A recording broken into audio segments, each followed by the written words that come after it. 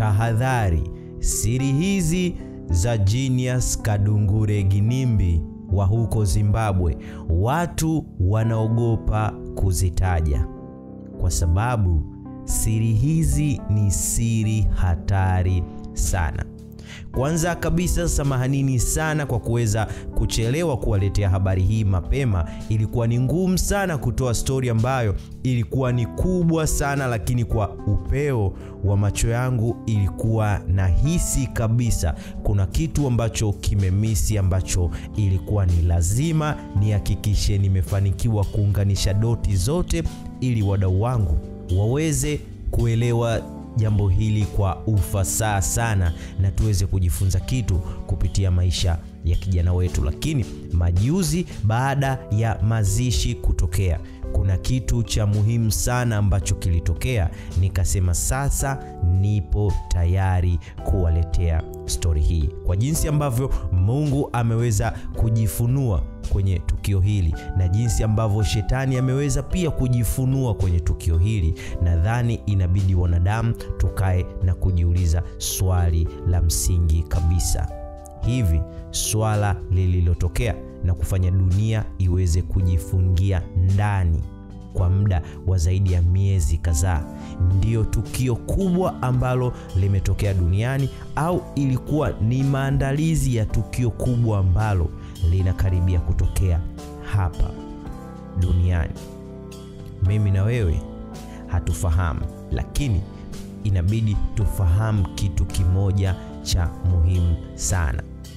Vita ya Mungu na shetani siku zote ipo katika ulimwengu wa kiroho, lakini vita hiyo inapojidhihirisha katika ulimwengu wa mwili kwa kiasi kikubwa kiasi hiki, nadhani dunia inakuwa ipo katika tatizo kubwa sana, au kuna tatizo kubwa sana ambalo linaweza kuja kutokea hapa duniani, ambayo nguvu hizo mbili zinapambana. Nguvu moja ikitaka swala hilo litokee na nguvu nyingine ikitaka swala hilo lisitokee hapa duniani. Kwa hiyo sisi kama wanadamu, huu ni muda kabisa, muda wa muhimu kabisa kukaa ndani na kufanya maombi, kila mtu kwa imani yake, kwa sababu hatujui siku wala saa.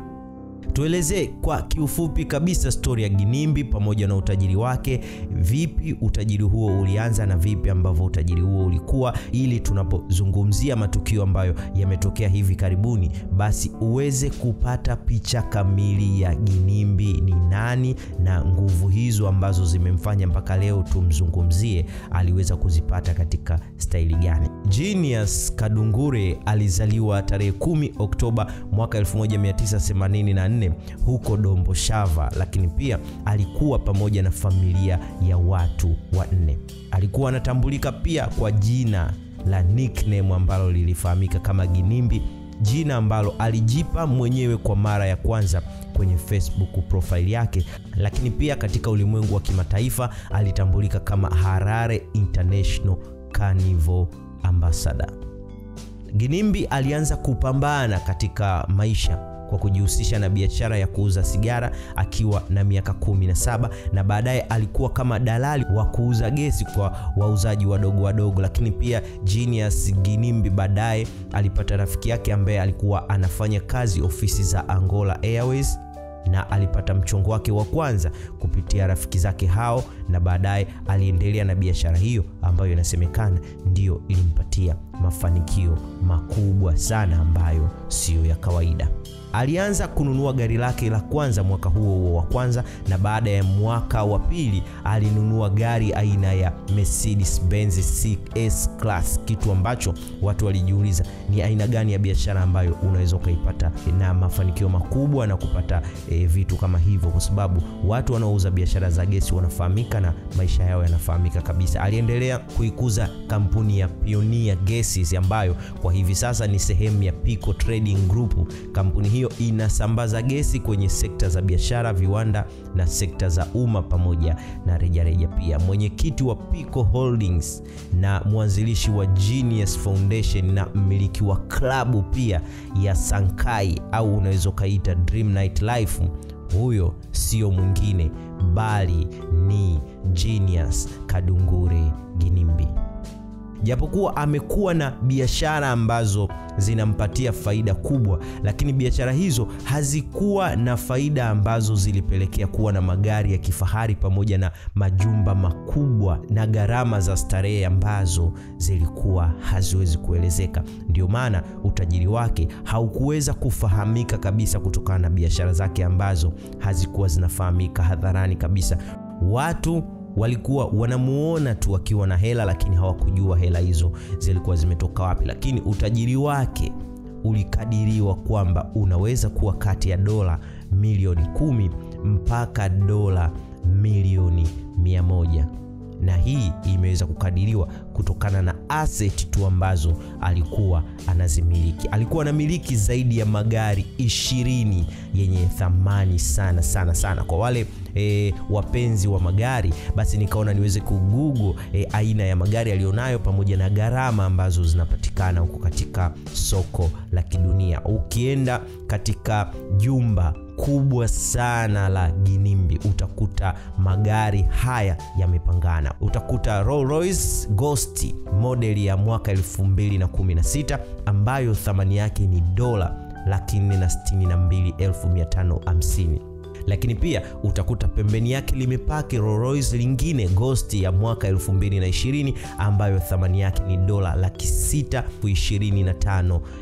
Huku pembeni kabisa utakutana na Rolls Royce nyingine ambayo inaitwa Wrath, ambayo hiyo ndio iliweza kupata ajali. Kwa hiyo kwa hivi sasa huwezi kukutana nayo kwa sababu imeungua na haitamaniki kabisa, ambayo thamani yake ni dola 332,000.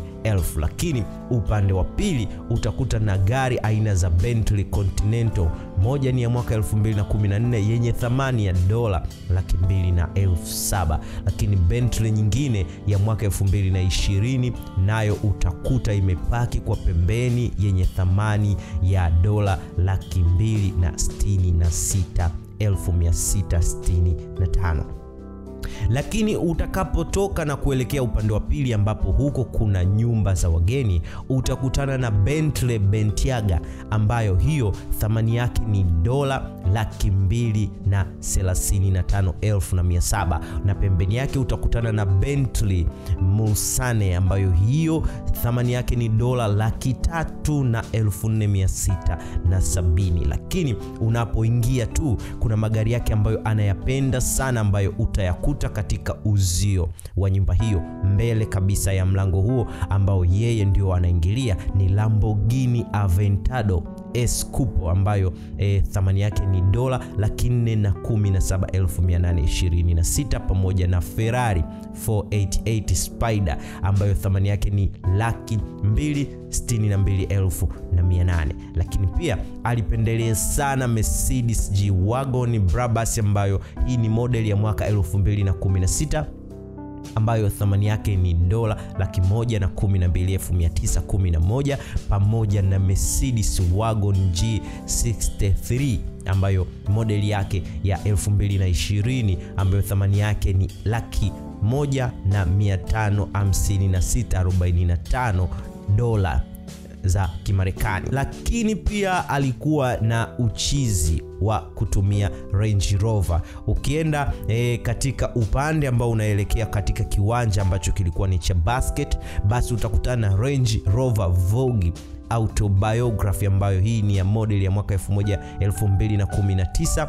Lakini pia utakutana na Range Rover Sport SVR ya mwaka 2019 ambayo thamani yake ni dola 113,900. Lakini pia utakutana na Range Rover Sport Luma ya mwaka 2017 ambayo thamani yake ni dola 105,500. Lakini pia utakutana na Range Rover Sport ya mwaka 2018 ambayo hiyo bei yake ni dola 97,000. Lakini pia kuna Range Rover Velar ambayo hiyo nayo ni model ya 2018 ambayo gharama yake ni dola 60,000. 69,700. Lakini pia alikuwa na Mercedes Benz S-Class ambayo hii ni model ya 2014 ambayo thamani yake ilikuwa ni $82,000, na Mercedes Benz S-Class ya model ya mwaka 2019 ambayo thamani yake ilikuwa $159,651.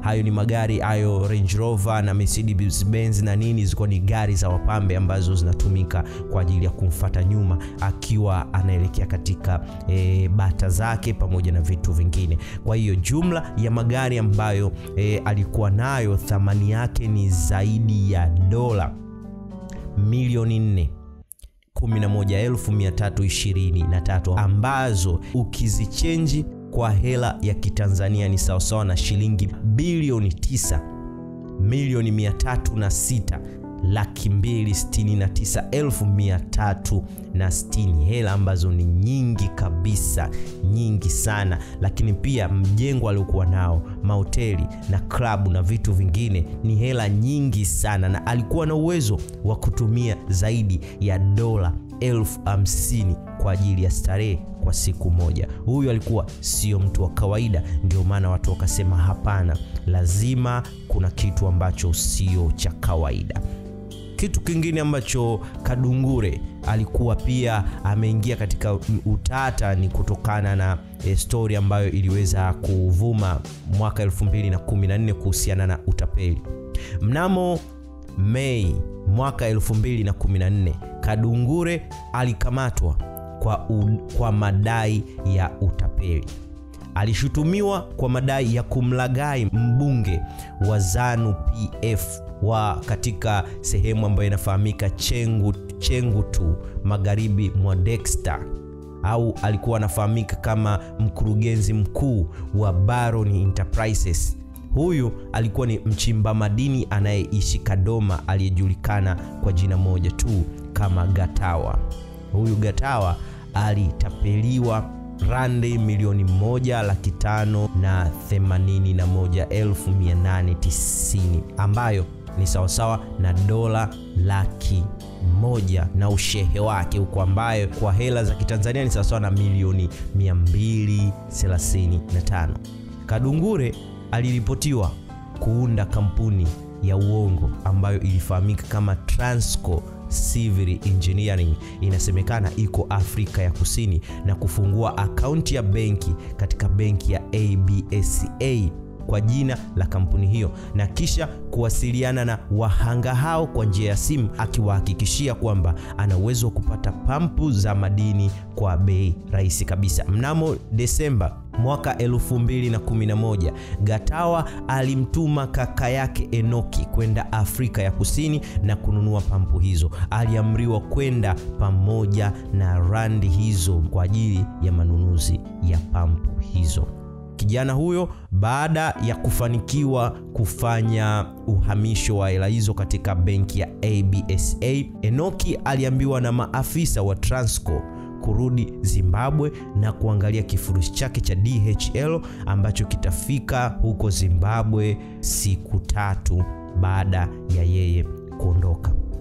Na baada ya siku 3 hiyo, nafikiri walitegemea kupata dokumenti ambazo zingeweza kumsaidia kwenda kuvitoa vile vitu labda bandarini au vitu kama hivyo. Lakini baada ya kufika DHL alikutana na kifurushi ambacho kilikuwa kimejaa chaja za simu. Kwa hiyo akawa amepigwa na ndio ikatokea kesi na nini.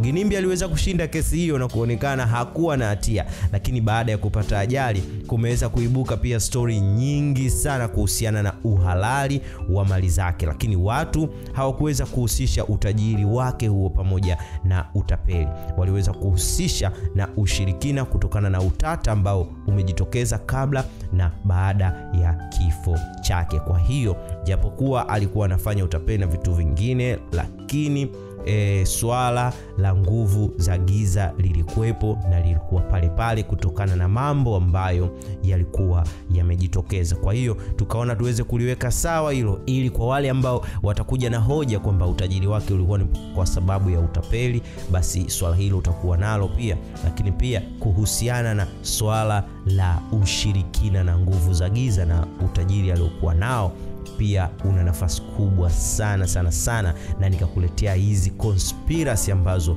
zimeweza kuelezewa na kuhakikishia katika vitu ambavyo utavisikia hapa, hakuna kitu kipi ambacho utaenda kusikia kwenye video nyingine, aidha huko Zimbabwe wanapoishi au hapa Tanzania au sehemu yoyote ile.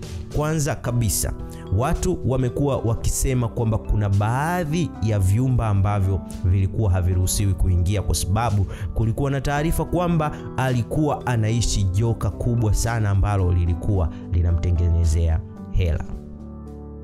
Kitu ambacho watu hawafahamu katika ulimwengu wa giza ni kwamba hakukuwa na nyoka ndani ya chumba kile, lakini kulikuwa na misukule au watu ambao walikuwa wametolewa kafara ambao ndio walikuwa wanamtengenezea hela hizo. Na pale unapoingia katika chumba hicho bila ya ruhusa, basi ile misukule ambayo inakuwepo chumbani hapo, kwako wewe hutaiona kama misukule, ila utaona kitu ambacho kitakutisha kwa kiasi ambacho hutataka kurudi tena katika chumba hicho na kuweza kuangalia ni nini ambacho kipo humo kwa mara ya pili. Kwa hiyo kitu ambacho unakiogopa sana duniani hapa, kama ni joka kubwa, basi utakutana na joka kubwa likikuangalia na kutaka kukumeza, na kitendo hicho kitakufanya ukimbie vibaya sana na kuapa kuto kurudi tena katika chumba hicho.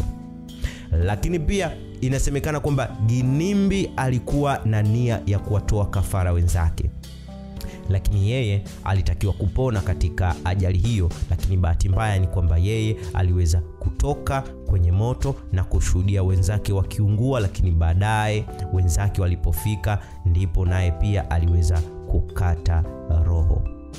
Kwa nini watu walihisi kwamba swala hilo lilitokea katika staili hiyo na kusema kwamba wale wengine walitolewa kafara lakini yeye aliweza kufa kifo cha tofauti na wale wengine? Ni kwa sababu Ginimbi alimlazimisha sana mwanadada ambaye alifahamika kama Moana aweze kwenda Zimbabwe ili amfanyie birthday party. Na Moana pia akaamua kwenda licha ya kukatazwa na boyfriend wake ambaye walikuwa wameanza mahusiano katika muda mfupi tu, inawezekana ikawa ni mwezi mmoja kabla ya kifo kumkuta. Lakini Ginimbi pia aliweza kuwalazimisha Alicia, Adam pamoja na Lumumba Karim waweze kumpelekea nguo za kuvaa siku hiyo, licha ya kutaka kumtumia kwa kutumia ndege, lakini aliweza kukataa, na yeye mwenyewe aliweza kuwanunulia tiketi za ndege na kuwatumia na kuambia waweze kwenda wao ili waweze kusherehekea pamoja. Kitu ambacho walikuwa wafahamu ni kwamba walikuwa wanaenda katika mauti ambayo iliweza kuwakuta usiku huo. Inasemekana kwamba ile white party ilikuwa ni sehemu ya ibada na kitendo cha kumwagiana champagne ilikuwa ni sehemu ya tambiko kubwa sana.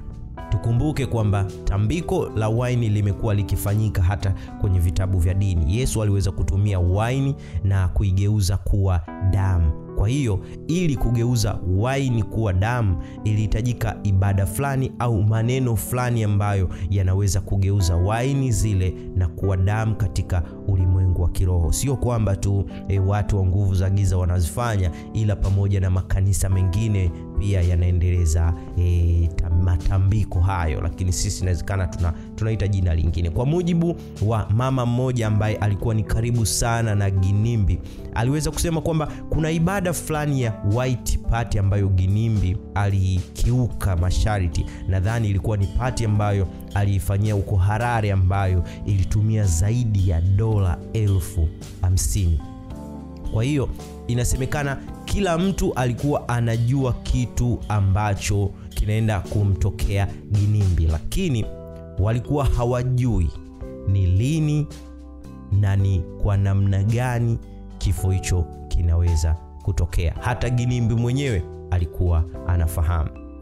Lakini pia kitu kingine ambacho watu waliweza kujiuliza maswali mengi ni kwamba licha ya gari la Ginimbi kuwa na gharama kubwa kabisa lenye uwezo wa kuzuia athari zozote ambazo zinaweza kutokea wakati wa ajali, lakini liliweza kuharibika vibaya sana, huku gari ambalo liligongana pamoja na gari la Ginimbi likiharibika kidogo sana, na dereva wa gari hilo akitoka salama kabisa pamoja na abiria wake. Watu wakajiuliza, hapana, kuna kitu ambacho kilikuwa sio cha kawaida. Lakini pia kumekuwa na maswali makubwa sana kuhusiana na vifo vya watu hao na jinsi gani ambavyo waliweza kufariki. Mpaka gari linapinduka na kwenda kugonga mti, aliyekuwa ameumia sana alikuwa ni Ginimbi peke yake, lakini wenzake walikuwa na uafadhali kidogo. Lakini tatizo lilikuwa ni kwamba mkanda pamoja na mlango uligoma kufunguka, na baada ya muda kidogo gari liliweza kulipuka. Kwa hiyo waliofariki hawakufariki kwa ajali ya gari, walifariki kwa kuungua na moto. Ndio sababu watu waliweza kuhusisha ajali hiyo na kafara, kwa sababu kuna kafara za aina mbili, kuna kafara ya damu pamoja na kafara ya moto. Tutakuja kuzungumzia swala hili vizuri kabisa hapo baadaye, ili wewe uweze kujifunza na uweze kuepuka yale ambayo unaweza kawa unayafanya bila ya kujua. Inasemekana pia kwamba Ginimbi alinunua jeneza lake. Kwa hiyo hiki kitu ambacho kiliweza kuwachanganya watu, kuna mambo mengi sana ambayo Ginimbi aliyafanya wiki moja kabla ya kifo chake, ambayo yalionekana kabisa ilikuwa ni maandalizi ya kifo ambacho kilikuwa kinaenda kumtokea. Kwa hiyo alikuwa anajua baada ya kukosea masharti. Inasemekana kwamba Ginimbi alinunua jeneza lake wiki moja kabla ya kifo chake. Inasemekana kwamba jeneza hilo lilipatikana kwenye chumba kimoja ambacho kilikuwa hakitumiki kabisa. Lakini watu wamekuwa wakijiuliza, ilikuwaje mpaka Ginimbi aanze kuandaa mazishi yake wiki moja kabla ya kifo chake? Kwa hiyo majibu tunapata kwamba alifahamu kutokana na kukosea masharti na kutokana na message ambazo alikuwa anazipata pia katika ulimwengu wa kiroho. Lakini pia kumekuwa na story nyingi ambazo zinasemekana kwamba kama mali zako ni za kishirikina, zitaanza kupotea moja baada ya nyingine katika mazingira ya kutatanisha kabisa. Basi baada ya kifo chake, siku iliyofuata, Lamborghini nyekundu, ambayo ndio gari ambalo alilinunua mara ya mwisho, ambalo alikuwa analipenda sana, lilijikuta linaanza kuwaka moto lenyewe bila sababu yoyote ambayo ilisababisha gari hilo liweze kuwaka moto. Yani ni kwamba gari limesimama lenyewe na ghafla watu wakaanza kuona linatoka moshi, na watu wakaanza kukimbia na kuzunguka na kusema huu ni muujiza ambao watu walikuwa hawafikiri kabisa kama unaweza kutokea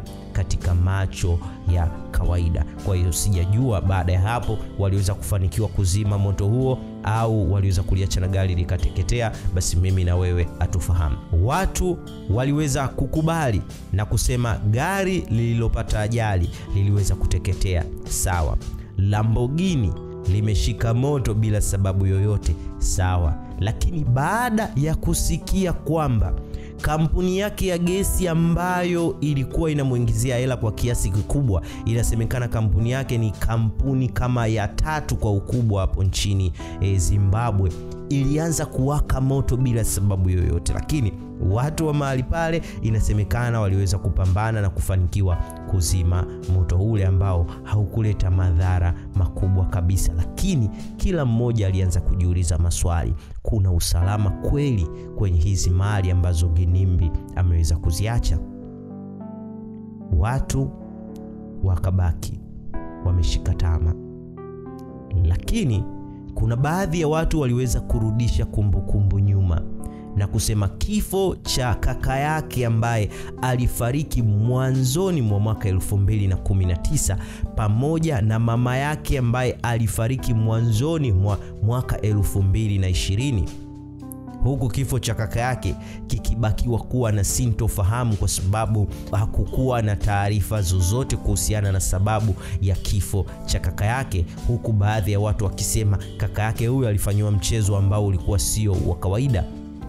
Ginimbi aliweza kuibuka kuhusiana na kifo cha mama yake na kuweza kusema kwamba mama yake aliweza kufariki kwa ugonjwa wa kansa, lakini watu wa karibu na Ginimbi waliweza kusema kwamba vifo vyote ambavyo vimeweza kutokea katika familia yake, yani kifo cha mama yake pamoja na kifo cha kaka yake, vimekuwa na utata mkubwa sana. Lakini mbaya zaidi, kitendo cha kukataa kutoa hela za kumtibisha mama yake, huku akiwa anatanua kwa dola na madola pamoja na rafiki zake, kimeweza kufanya watu pamoja na ndugu zake kuona kabisa kulikuwa na kitu ambacho sio cha kawaida.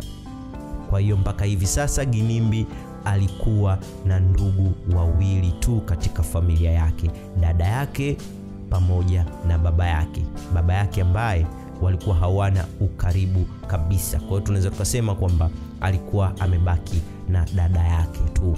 Licha ya kutokuwa na familia ambayo alikuwa nayo, lakini pia hakuwahi kuwa na mke wala mtoto hata yule wa kusingiziwa. Lakini pia Ginimbi, hela ambazo alikuwa anazitumia kwa ajili ya matumizi yake yeye tu pamoja na kufanya starehe, sio kwa ajili ya kuwasaidia ndugu pamoja na jamaa zake. Hii ilikuwa ni kwa ajili ya wana washikaji, au sio mambo ya maisha fulani ya kula bata. La hata baba yake pia, mpaka kipindi ambacho Ginimbi alikuwa amefariki, alikuwa anakaa kwenye nyumba ambayo ilikuwa ni kijumba kidogo ambacho kilikuwa hakina hata umeme. Tungeweza kusema kwamba baba yake labda alikuwa anakaa kijijini na yeye alikuwa anakaa mjini, kwa hiyo aliweza kumsahau kabisa, alishindwa kwenda mjini au pamoja na mambo mengine, hapana. Lakini baba yake na Ginimbi pamoja na Ginimbi pia walikuwa wanaishi sehemu moja, mji mmoja, walikuwa wanatofautiana tu majengo ya kukaa. Kwa hiyo sehemu ambayo Ginimbi alikuwa anapita, baba yake alikuwa anamuona na Ginimbi alikuwa anamuona baba yake, lakini walikuwa wana muda mrefu kabisa hawajawahi kusalimiana. Kwa hiyo baba yake aliweza kusema hakumbuki kabisa mara ya mwisho kuwasiliana na Ginimbi ilikuwa ni lini, kwa sababu siku zote amekuwa akimuona kwa mbali akipita na magari yake kifahari kwa spidi kubwa sana, na yeye akaona aweze kumwacha aendelee kuishi maisha yake, na yeye aendelee kuishi maisha yake ya kimaskini huku akiwa na amani. Alipoulizwa kama alishtuka aliposikia kwamba mwanae amefariki kwa ajali ya gari, alisema kwamba hakushtuka sana, maana alitegemea kwamba hilo linaweza kutokea siku yoyote kutokana na jinsi alivyokuwa anamuona mwenendo wake.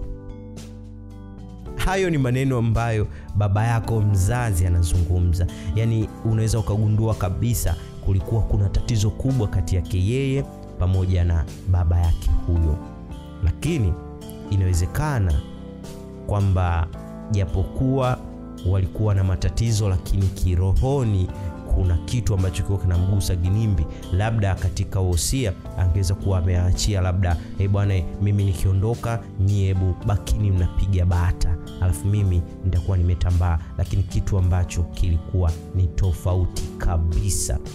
Wosia wa Ginimbi ambao uliweza kutengenezwa wiki moja kabla ya kifo chake, ilikuwa ni kitu kingine ambacho kiliwashtua watu. Kwa nini Ginimbi aweze kutengeneza wosia wiki moja kabla ya kifo chake? Wosia ambao ulikuwa na masharti ambayo mimi na wewe tukiyasoma tutaweza kuona kabisa kuna kitu ambacho sio cha kawaida. Wosia wake alitaka yeye aende kuzikwa pembeni ya ndugu zake waliotangulia, na alitaka azikwe sehemu ambayo yupo mama yake pamoja na kaka yake, na sehemu hiyo pia kulikuwa na ndugu zake wengine. Kwa hiyo jumla ya watu ambao walikuwa wamezikwa katika sehemu hiyo walikuwa ni watu 6. Kwa hiyo na yeye aliamua kwenda kuzikwa mahali hapo. Lakini pia alitaka nguo zote ambazo zilikuwa na gharama sana zisiweze kuvaliwa na mtu yoyote, wala zisiweze kuchukuliwa na kwenda kuuzwa, ila zote ziweze kukusanywa na kuwekwa sehemu moja na kuchomwa moto na kuteketea kabisa. Wahakikishe zimeteketea na kubaki majivu kabisa. Hilo ni swali ambalo watu walijiuliza sana.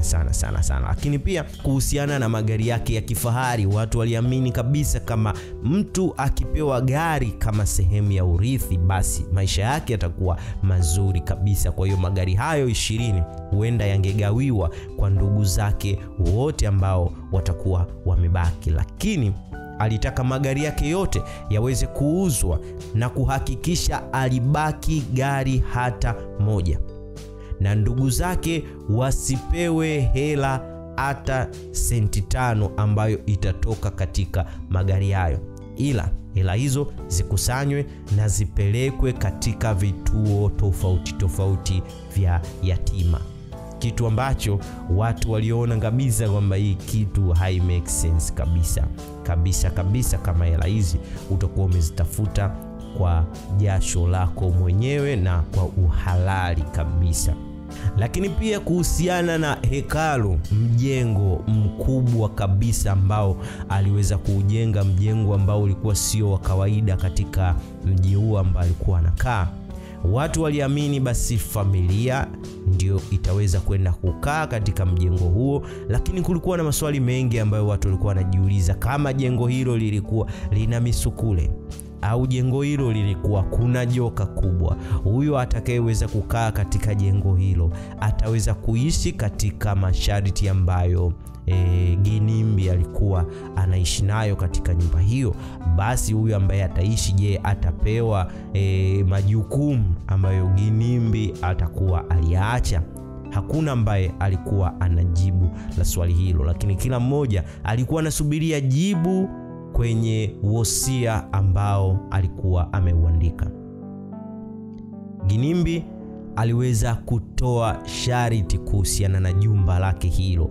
Alisema katika jumba lake hilo asitie mguu mtu yoyote katika familia yake.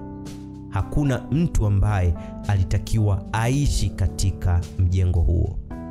Alisema mjengo huo unatakiwa ugeuzwe na kuwa jumba la makumbusho, na mbele ya jumba hilo waweke sanamu ya kwake yeye ambayo itakuwa inakumbukwa vizazi na vizazi.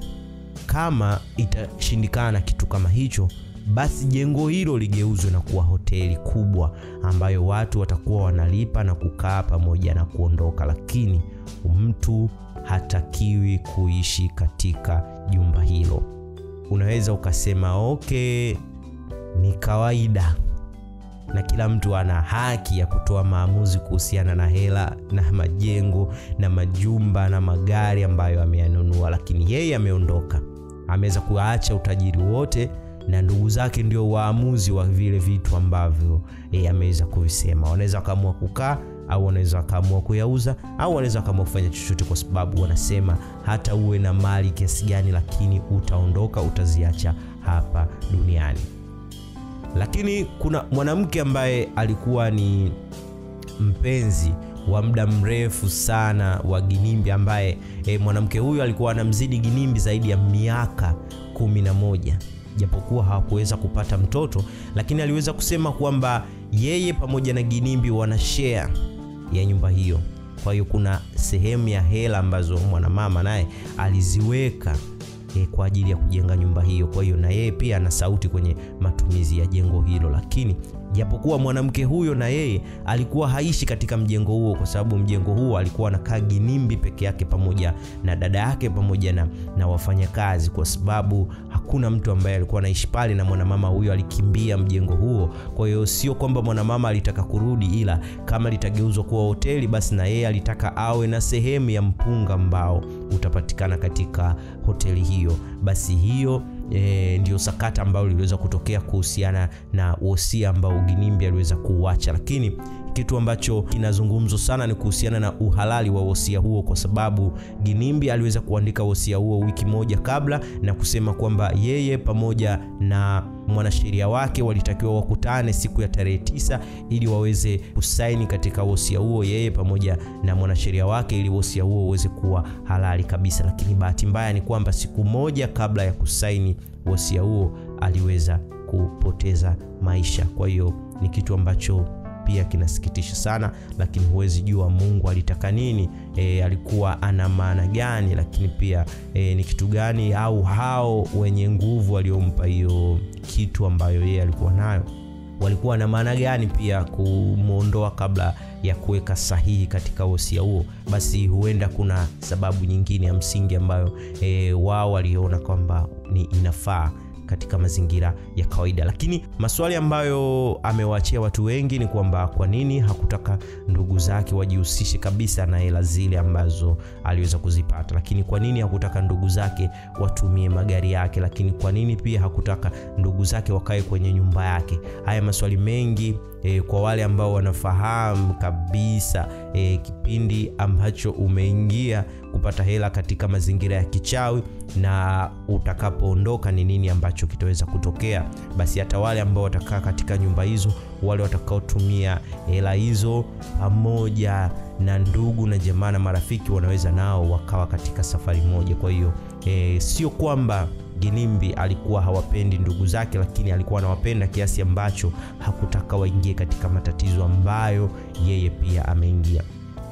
Kuna baadhi ya watu ambao wanasema kwamba mrithi wa nyumba pamoja na utajiri wake anawezekana akawa ni dada yake ambaye walikuwa wanaishi naye nyumba moja. Lakini swala ambalo litakuwa gumu sana ni kwamba je, dada yake endapo kama ataamua kubeba mzigo wa Ginimbi ataweza kuendana na masharti ambayo yalikuwepo katika kipindi kile? Hamna ambaye anajibu na hilo swali. Ginimbi mwenyewe hakuweza kumweka dada yake katika mtihani huo, kwa hiyo hakumweka katika wosia wowote ambao ulikuwepo pale. Kwa hiyo ni kitu ambacho dada yake kama ataamua kukifanya atakifanya kwa utashi wake mwenyewe, kwa gharama yake mwenyewe, bila kumshutumu Ginimbi, kwa sababu Ginimbi hajaacha urithi wowote kwa mtu yoyote ambaye ni ndugu yake.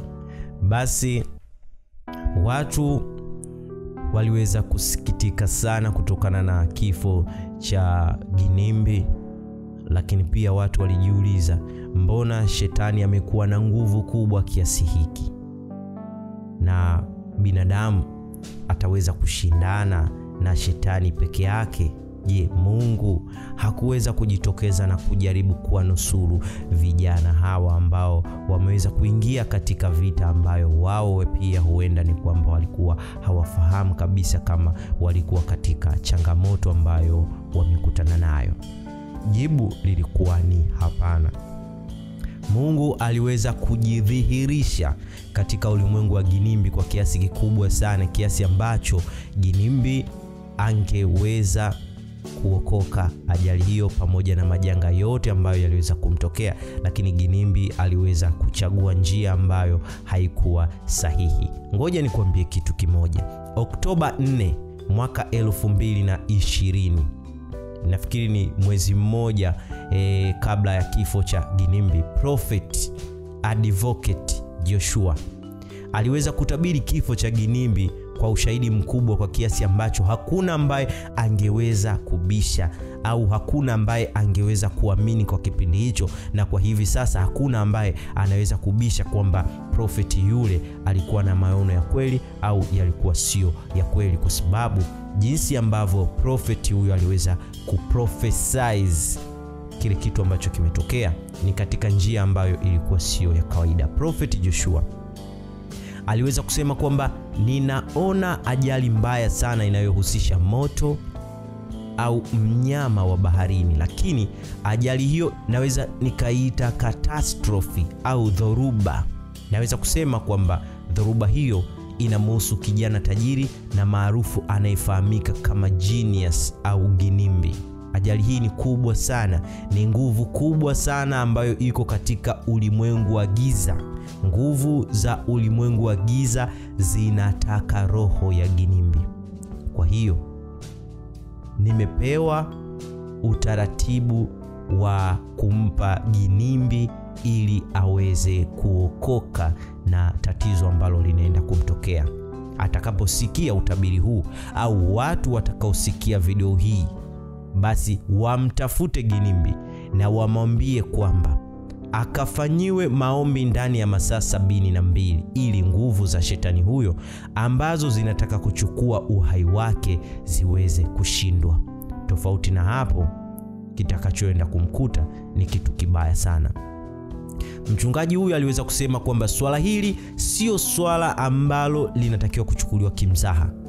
Lakini watu waliweza kumshambulia sana na kusema kwamba mchungaji huyo anataka kiki, huku wengine wakisema kwamba hayo masaa 72 yameweza kupita na yeye ameendelea kula bata. Kwa hiyo kitu ambacho jamaa ambacho wanakifanya ni kwamba ni kutafuta kiki, kwa sababu mchungaji huyo alikuwa ni mchungaji fulani ambaye ni maskini hivi, na Ginimbi alikuwa ni mtu tajiri ambaye anakubalika sana. Kwa hiyo mchungaji aliweza kurudi na kusema kwamba yeye hajui itatokea lini.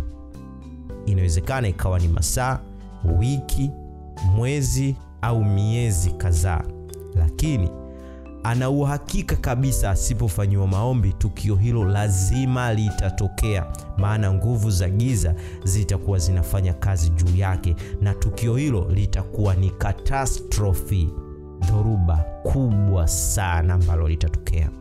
Lakini mchungaji ambaye alikuwa anafahamika kama Java, ambaye alikuwa ni kampani moja na Ginimbi, ambaye baadaye walitofautiana baada ya kuamua kuwa mchungaji. Kwa zamani walikuwa wanapiga michongo yote na wote waliweza kufanikiwa na kuwa matajiri wakubwa, lakini baada ya huyu Java kuamua kuwa mchungaji waliweza kuwa na tofauti kubwa sana kutokana na tofauti za kiimani.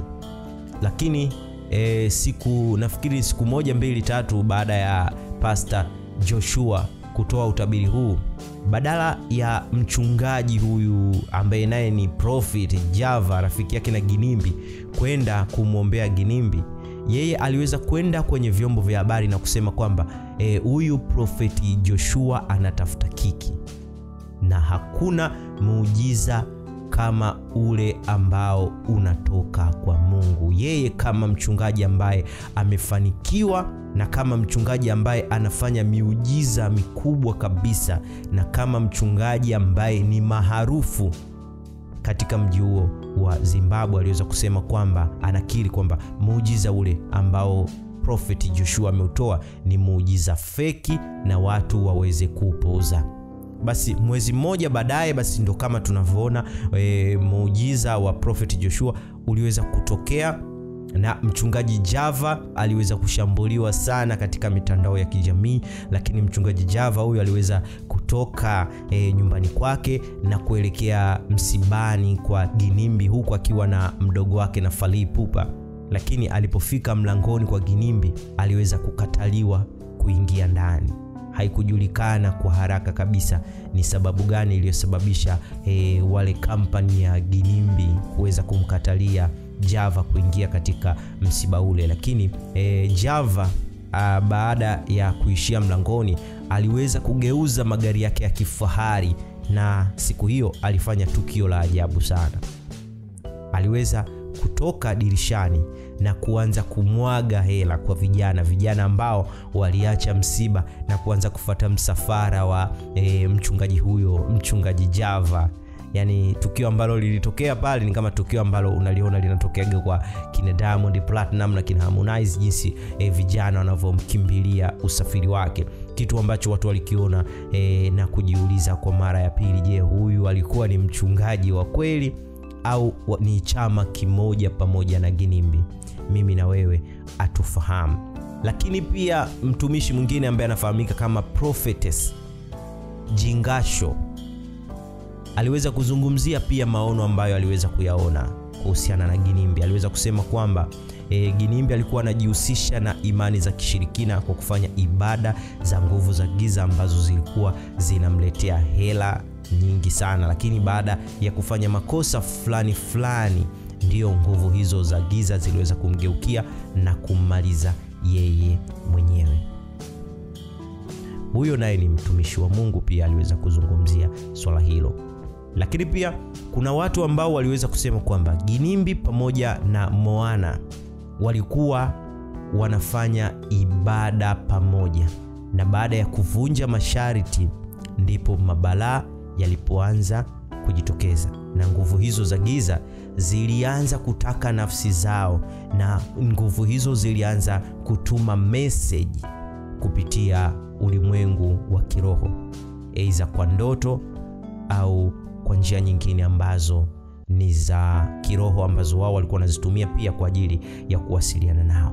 Kitu ambacho tunatakiwa tuanze nacho hapa ni kwamba Moana huyo ambaye tunamzungumzia aliweza kutangaza katika mitandao yake ya kijamii kwamba kwa hivi sasa ameamua kutulia na amechumbiwa na South Africa mmoja, na kuweza kutoka katika nyumba ya Ginimbi, sehemu ambapo yeye alikuwa anakaa, na kwenda South Africa kuishi pamoja na mpenzi wake huyo. Kwa hiyo mwezi mmoja kabla ya kifo chake, yeye pamoja na Ginimbi alikuwa ameshafanya maamuzi ya kumwacha Ginimbi na kwenda kuishi na South Africa huyo, lakini alienda huko akiwa na mimba ya mwezi mmoja. Kwa hiyo alikaa huko mwezi mmoja, kwa hiyo mpaka mauti na mkuta alikuwa na mimba ya miezi 2. Lakini pia kwa upande wa Ginimbi pia kuna mwanadada kutoka Kenya ameweza kujitokeza na kusema kwamba yeye pia ana mimba ya Ginimbi, mimba ambayo mpaka hivi sasa ina muda wa miezi 2. Hii nimeweza kuichomeka hapo kuhusiana na mwanadada pia wa Kenya, kwa sababu inawezekana ikawa kweli au sio kweli, kwa sababu Wakenya wanajulikana mambo yao. Ushaelewa hapo. Kwa hiyo nimeamua kuiweka kwa sababu hiyo pia nayo ipo katika mitandao ya kijamii. Lakini swala la umri wao pia limekuwa limechanganya kidogo kuhusiana na umoja wao huo pia, kwa sababu Moana siku ambayo aliweza kupata ajali alikuwa anatimiza miaka 26. Lakini kumbuka pia Ginimbi naye pia alikuwa na miaka 36. Kwa hiyo siku ambayo Moana ametimiza miaka 26 ndio siku ambayo Ginimbi na Moana walikuwa wamepishana miaka 10 kamili. Kwa hiyo unaweza kuona 26 36. Ni kwa nini Ginimbi aliamua kumsubiri mpaka alipofikisha miaka 29 ndio akaamua kumfanyia birthday kubwa kiasi kile, na kungangania kumchukua kutoka South Africa na kumleta huko Zimbabwe kwa ajili ya kumfanyia birthday kubwa kiasi hicho, birthday ambayo ilipelekea kupoteza uhai wake. Mimi na wewe atufahamu, lakini wataalamu wa namba hawakuweza kuiacha hii swala salama. Tungeweza kukalkulate namba na vitu vingine, lakini tutachelewa. Inawezekana masuala ya namba yakawa ya kawaida sana, lakini kitendo cha kutengeneza keki yenye umbo la mtu na kuweza kuzunguka keki ile na kuanza kuila kana kwamba wanamla mtu, ilikuwa sio kitu cha kawaida, ilikuwa ni kitu cha ajabu sana. Lakini kitu cha ajabu zaidi kuhusiana na Moana ni kitendo cha Ginimbi kumlazimisha Moana kula moyo wa yule mtu ambaye alikuwa ametengenezwa kama keki. Ilikuwa ni kitu ambacho kimeshtua kidogo, lakini watu waliamini kwamba ile ilikuwa ni sehemu ya ibada, kama sehemu ambazo wanafanyaga kitambo. Inajulikana mambo yao ambayo wanayafanya wanapokuwa katika ibada zao. Hizo ibada za kumwaga champagne na vitu vingine huwa zinafahamika, lakini hawakufahamu kwamba ile ndio ilikuwa ibada ya mwisho. Kwa hiyo walikula mtu ambaye alikuwa ametengenezwa kwa mfumo wa keki. Yani keki ilikuwa imetengenezwa kama mtu. Yani ukiangalia keki utaona ni kama mtu kabisa, ana moyo, ana kila kitu. Lakini mwanadada Moana aliweza kulazimishwa kula moyo na akaula wote mpaka kuweza kumaliza.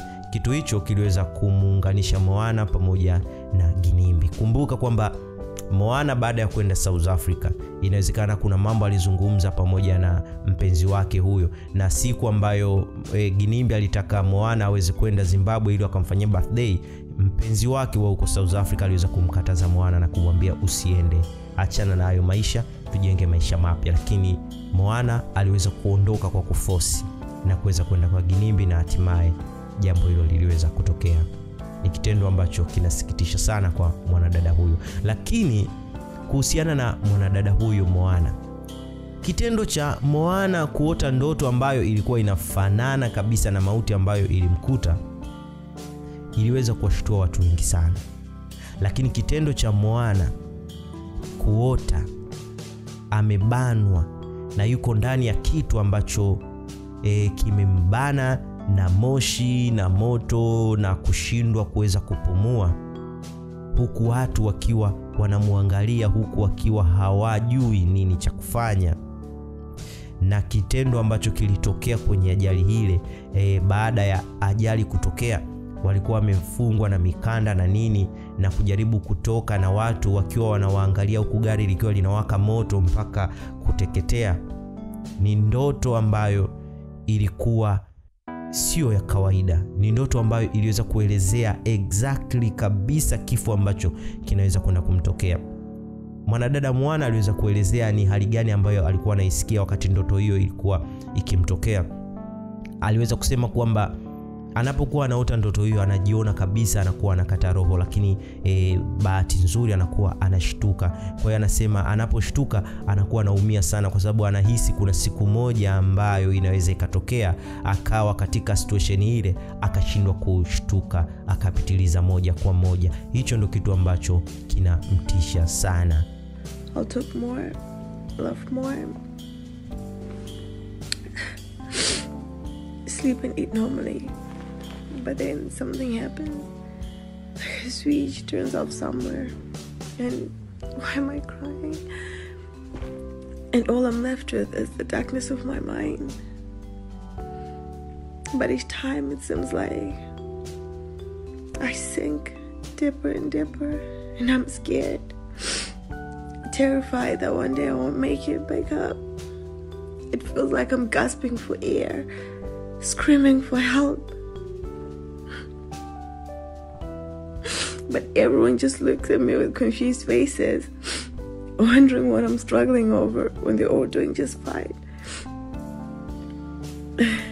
It makes me feel crazy. What the hell is wrong with me? Na bahati mbaya tukio hilo liliweza kutokea. Kwa hiyo watu wamekuwa wakijiuliza, je, tukio lile na ndoto ile ndoto ilikuwa ni ndoto kutoka katika ulimwengu wa giza wakimwambia kwamba tunakuja kuchukua nafsi yako katika mfumo huu, au ni ndoto ambayo ilikuwa ameoteshwa na malaika wake mlinzi akimtahadharisha kwamba kuna kitu kibaya kinaweza kutokea katika ulimwengu wa kimwili. Kwa hiyo inatakiwa ubadilishe njia zako na uweze kuepuka mambo ambayo yanatokea katika mfumo ambao unaishi mimi na wewe atufahamu. Lakini nimeweza kufuatilia posti za mwanadada huyo. Kuna posti moja mwanadada huyo aliweza kuandika na kusema kwamba Mungu ninajaribu sana, God I'm trying, yani Mungu ninajaribu kubadilika lakini inashindikana. Lakini pia aliweza kusema kwamba huu ni wakati wa kubadilika kutoka katika negative power kuishi na watu ambao wanakupa ile positive energy, positive power. Kwa hiyo alikuwa anamaanisha kwamba huu ni muda wa kubadilika kutoka katika watu ambao wanakupa wewe ulimwengu wa nguvu ya giza kwenda katika ulimwengu wa nguvu za mwanga. Ndio maana aliweza kutoka kwa Ginimbi na kwenda kwa mpenzi wake huko South Africa, lakini bahati mbaya nguvu ya giza iliweza kumzidi. Bahati mbaya starehe ziliweza kumzidi.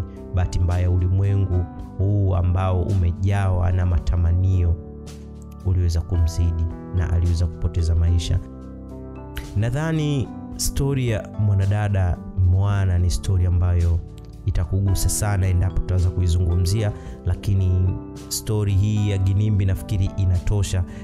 Lakini pia story ya Alicia ambaye naye alikuwepo katika gari hilo ni story ambayo nayo peke yake pia ni story nzuri. Lakini pia story ya Lumumba Karim nayo ni story nzuri sana, lakini pia wana maajabu yao tofauti tofauti. Ni watu ambao walikuwa wanaishi maisha ambayo yanakaribiana, yanafanana, yote yanaelekea katika ulimwengu wa giza. Kwa hiyo acha story ya Ginimbi tuishie hapa, lakini story ya Moana, Alicia pamoja na Karim niweze kuzifanya kwa pamoja katika video ambayo inafuata.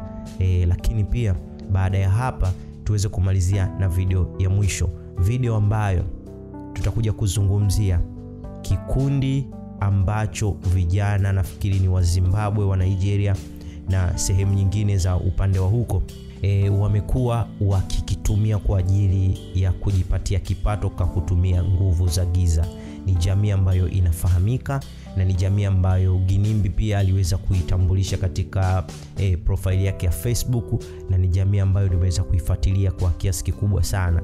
Nimehisi kwamba kuna baadhi ya watu ambao wanamfuatilia Ginimbi watakuwa tayari huenda wameshatambua chama hicho, na system ya kuingia ni system rahisi sana ambayo inategemea namba za WhatsApp, lakini mimi nikaona hapana, niweze kukuletea katika habari ya kwake peke yake kuhusiana na swala hilo, na niweze kukuonya. Najua kukuonya tu peke yake haitafaa, haitatosha, lakini niweze kukuambia kitu ambacho unaweza ukaenda kukutana nacho, na vitu ambavyo unaweza ukajikuta umejikomiti na baadaye ukaishia katika ulimwengu ambao Ginimbi yupo. Unaweza kufaidika au unaweza usifaidike, lakini kifo kikawa kiko pale pale na ukapoteza ndugu, rafiki na majamaa.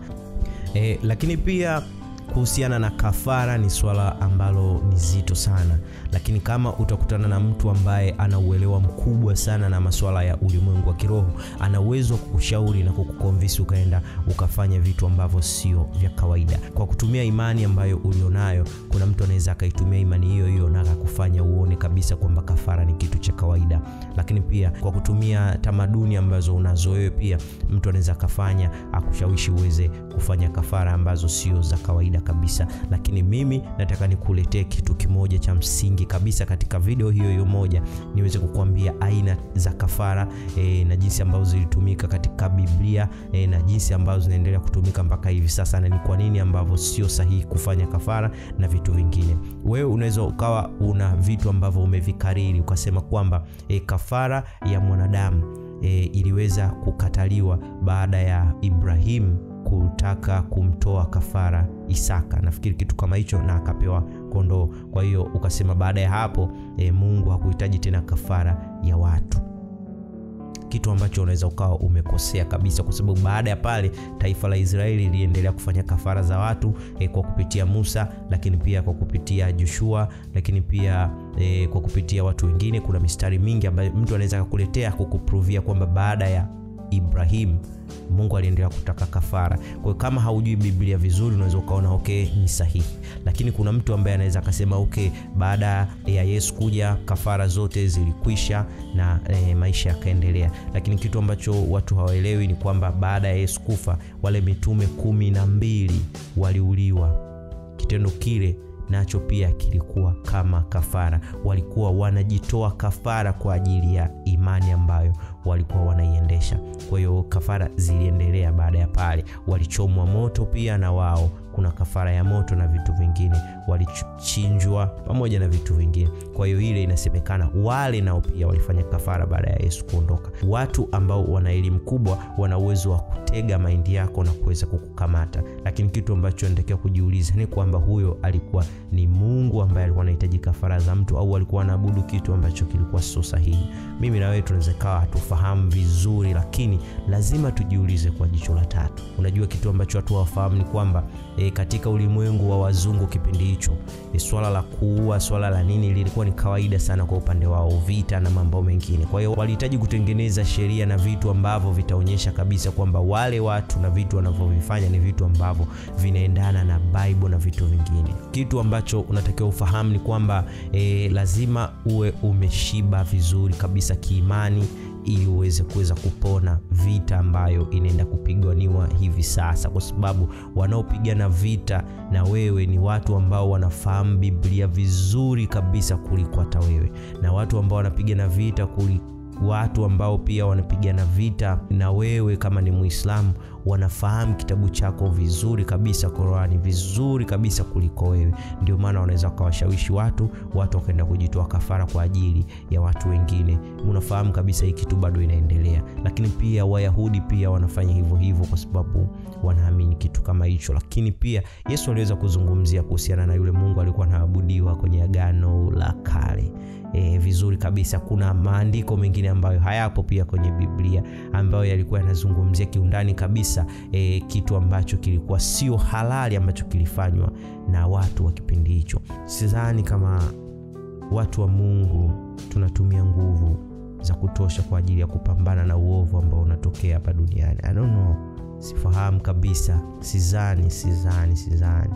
Wakati watu wanaendelea kupigana kwa ajili ya kupata mahela kanisani na miujiza ya ajabu na nini, lakini watu ambao wana nguvu za shetani wanatumia elimu kubwa sana kwa ajili ya kuwateka wanadamu. Wakati watu ambao wamepewa kipaji wanatumia nguvu kubwa na elimu kubwa sana kwa ajili ya kuteka fedha za wanadamu. Tuna mtihani mkubwa sana dunia hii. Tuna mtihani mkubwa sana. Mimi ni Joseph Skills na hii ni Tricod Media. Usisahau kusubscribe, kulike, kucomment na kushare kwenye mitandao mingine ya kijamii.